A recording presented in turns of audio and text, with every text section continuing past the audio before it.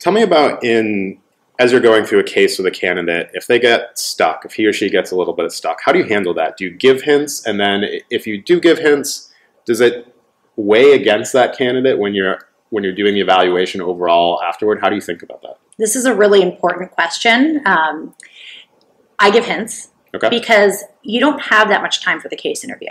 Oftentimes, we have 30 to 40 minutes to both potentially go over someone's resume and do the case, and hopefully leave 5 minutes at the end for the candidate to ask you, any questions they may have. So you have a very small amount of time, sometimes only 20 to 25 minutes to actually get through the case. And these cases you could easily take an hour for. So I do give hints, and it's not bad. What's bad, though, is when the candidate doesn't take the hint. And that's a piece that we call, coachability. And that's another thing we look for is, does this candidate take hints? And do they say, great point, maybe I'll adjust the direction I'm going on the case? That's really important because of the fact that consulting is an apprenticeship model. And so you are going to be paired with someone and get a lot of good coaching from them.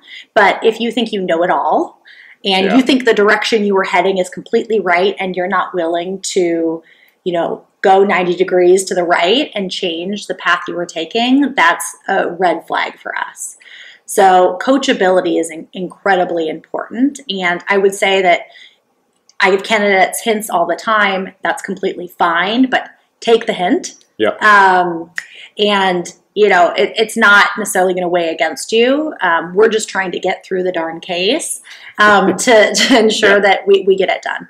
Cool. So a hint when you're doing evaluations at the end of the day, you've interviewed 10 people, doesn't even register when you're thinking X or Y. Only it could be a negative if he or she basically, you were like, oh, I gave that person a hint, and then they just kept right on going with like the direction they were going. I've had candidates, we're doing a market sizing and I might say, hey, you could actually start with X, Y, or Z. And they'll say, no, I think this is the way to do it. I'm like, well, okay, we'll do it your way, which is fine. But I was giving you a hint for the right reason.